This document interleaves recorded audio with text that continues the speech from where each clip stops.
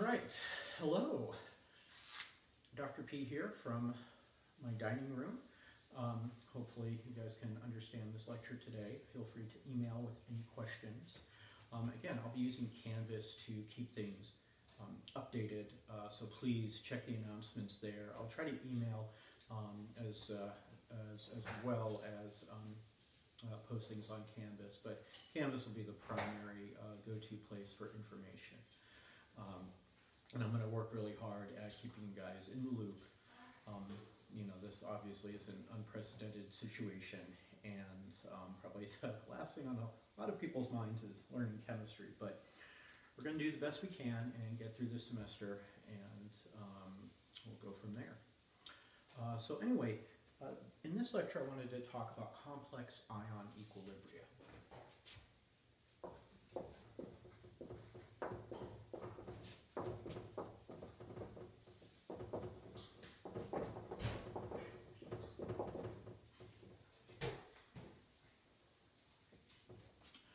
All right, and what's a complex ion? Well, a complex ion is an ion that consists of a metal ion in the center attached to one or more molecules called ligands. Well, I guess a ligand could be an atom, but anyway, complex ion. So complex ion is a metal ion bonded to one or more ligands. And ligands are molecules that act as Lewis bases in their interaction with the metal. And we'll talk more about that in the next chapter, chapter 21. So ligands are molecules that act as Lewis bases.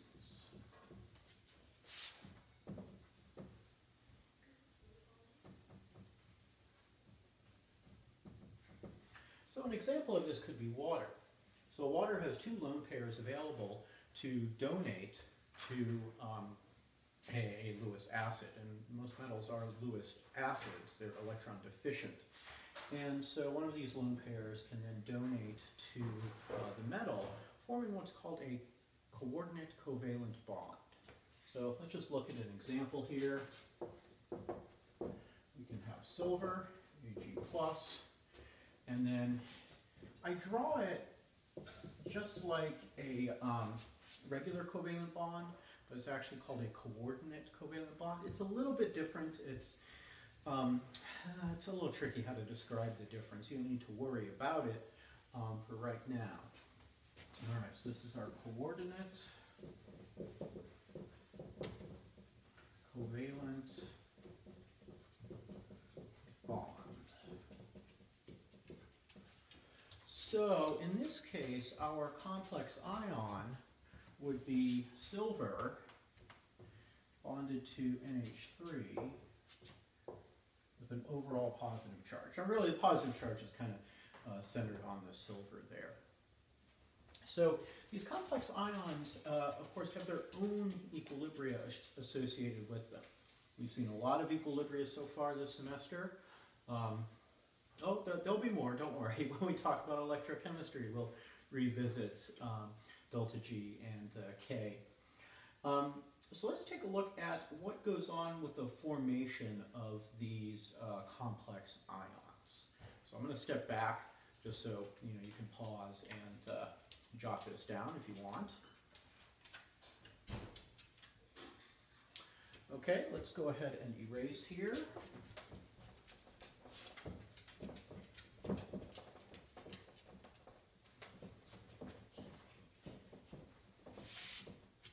So I'll leave my title up here for now.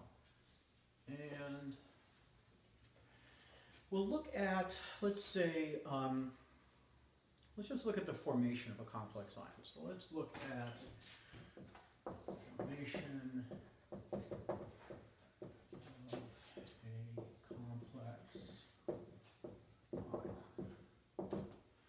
ion. So we'll take silver metal, sorry, not silver metal, silver plus ion, that's aqueous, plus NH3, our aqueous ammonia there.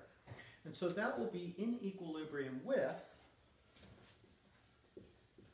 our AgNH3, our silver ammonium complex. And I'll put parentheses here and give it the positive charge there, and that's aqueous. And of course we have a K associated with this. And so typically they're called KF. And KF here stands for a formation constant. This is going to be KF1, so KF comma 1. And in this case, according to my notes here, it's equal to 10.1 times 10 to the third. Sorry, not 10.1, 2.1 times 10 to the third. Sorry about that. See, just like regular lecture, I make random mistakes here and there. Anyway, it turns out that for this particular species, for silver, you can actually get another ammonia bonding to it. So we can have AgNH3 plus aqueous plus another NH3 aqueous. So give AgNH3 2 aqueous. And here KF2 is going to equal, in this case, 8.2 times 10 to the third. 8.2 times 10 to the third. All right, where do I get those numbers from? Well, I would look those up in a table. I would give you those values on a quiz or exam, and well, they're going to be take home now. We'll figure it out. We'll just work together. We'll get through this. So there are some interesting things here. So we have these two equilibria, and so what's interesting about this? Well, in the first case, what's our value of K? Well, it's big, quote unquote big. It's greater than 1. And so in the first reaction, our formation of the silver single ammonia complex ion there, the product is favored, heavily favored. Well, our KF for the second reaction is also big. In fact, it's even bigger than KF for the first reaction. So this product is even more favored. Now there's something interesting. Let's combine this with, let's say, I don't know, what does the text do here? Silver chloride. Let's look at silver chloride. And let me change colors here. So I could have AgCl solid and give us Ag plus aqueous plus Cl minus aqueous. What's our K here? I know you guys can't answer me. Our K here is KSP, right? Yeah, because this is not very soluble. We go ahead and look that up in a table and see that KSP for silver is like 1.6 times 10 to the minus 10th, something like that. Yeah, 1.6 times 10 to the minus 10th. Okay. Now, let's think about this for a minute. What's going on here? Well, I'll cover this top part up and just focus on the blue one here. Silver chloride is not that soluble. A little bit dissolves. But if we add ammonia, now we have another equilibrium, 2 equilibria actually, that we need to account for. So adding ammonia effectively removes some of the silver ions from solution, making the silver monoammonia ion here. Well, that can react further with ammonia, and it's favorable to make the diammonia silver species. Oops, I forgot the positive charge here. Sorry about that, guys. And removing more of that, which in turn causes more of the silver plus to be removed. So think back to the common ion effect, and well, the common ion effect resulted in the opposite, so less solubility. This is sort of like changing the pH of certain compounds, certain solutions. So you guys saw that last time, Wednesday, I guess, Wednesday the 11th? Yeah, Wednesday the 11th, we talked about that. So it's similar. The ammonia in this case, I mean, it changes the pH, but that's not the important part. The important part is the ammonia reacting with the silver ion to make the new complex ion. Now we could add all these reactions together. Yes, just like, say, Hess's law, combining reactions. And so if I add all these together, so right here, sum of reactions. I'm going to end up canceling a bunch of things, and if you guys want to do this, you can. And my net equation is going to be AgCl, oops, let's try this again. AgCl solid plus, well, let's see, that guy's going to cancel that guy, and that silver is going to cancel that as well. So I'm going to have two ammonias here, plus 2NH3 aqueous, and that's going to react to give me that guy, AgNH3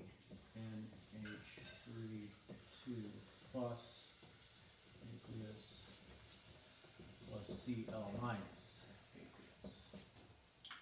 And now what's K for this overall reaction? Well, K, for when you add reactions together, K is just equal to the K's for the individual reactions multiplied together. So K total equals KSP times KF1 times KF2.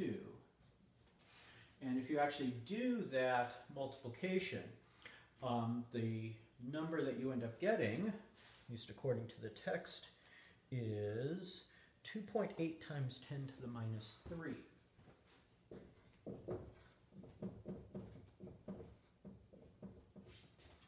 So now that's interesting. Now we could do calculations involving this, and the text actually goes through this exact example, and you can determine the solubility of silver chloride in the presence of ammonia.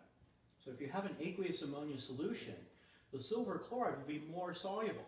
In just regular water, I forgot to add here, this is H2O. In just regular water, we've got a KSP that's really small, so our solubility is going to be on the order of what? 4 times 10 to the minus 4 times 10 to the minus 5, something like that. Whereas here, our solubility is going to be something more like, gosh, I don't know, 10 to the minus 1 or so.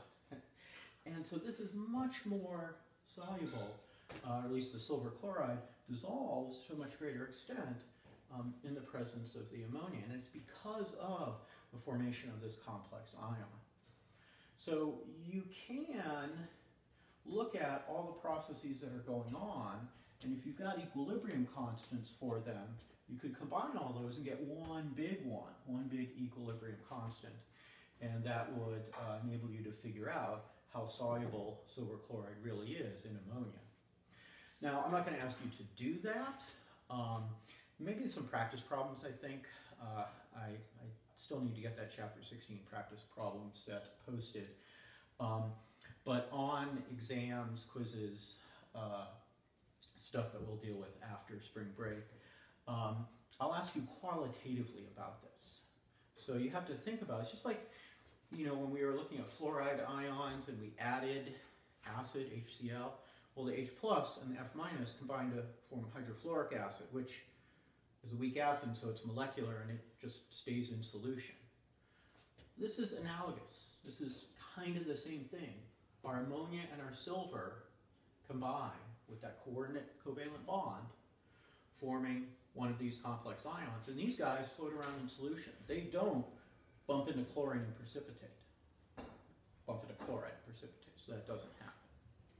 So take-home message for this lecture, wanted to show you guys what complex ions are, just briefly. We'll go into more detail in the next chapter. And then look at yet another type of equilibria, this time involving complex ions. Great, thanks, and I'll talk to you later.